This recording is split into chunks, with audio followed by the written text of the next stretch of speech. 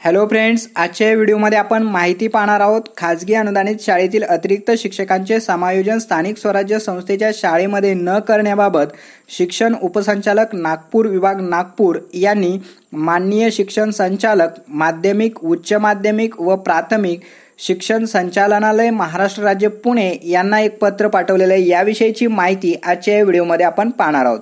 तत्पूर्वी तुम्ही आमच्या एज्युकेशन अँड स्पोर्ट्स या स्पर्धा परीक्षा विषयक चॅनलला अद्याप सबस्क्राइब केलं नसेल तर सबस्क्राइब करायला विसरू नका। पाहूया काय आहे पत्र ते।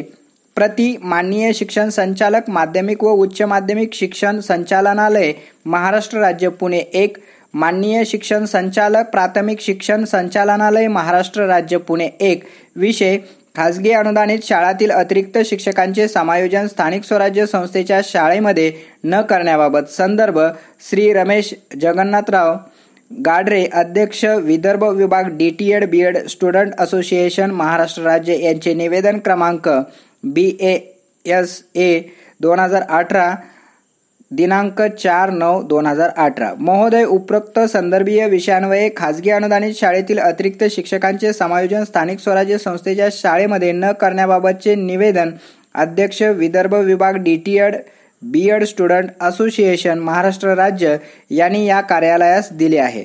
प्राप्त निवेदन उचित कार्यवाहीस्तव आपणाकडे सादर करण्यात येत आहे। कृपया स्वीकृत व्हावे ही विनंती। आपला विश्वासू शिक्षण उपसंचालक नागपूर विभाग नागपूर।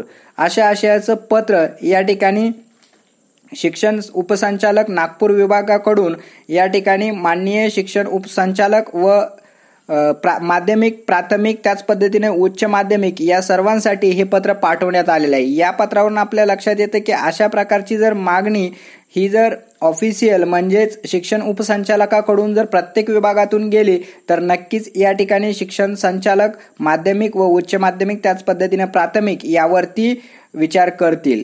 धन्यवाद। अधिक माहितीसाठी तुम्ही आमच्या एज्युकेशन अँड स्पोर्ट्स या चॅनलला सबस्क्राइब केलं नसेल तर सबस्क्राइब करायला विसरू नका।